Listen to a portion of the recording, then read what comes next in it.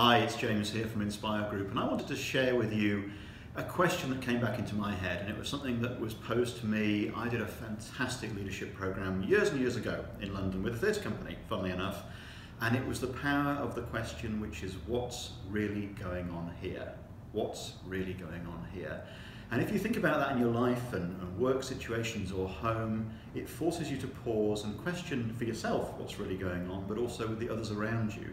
And generally, no one's deliberately trying to be difficult. No one's deliberately trying to get in your way, but everyone has a whole bunch of things they've got going on. And what's really going on here enables you just to stop and pause and think, actually, there's a whole bunch of other stuff happening here.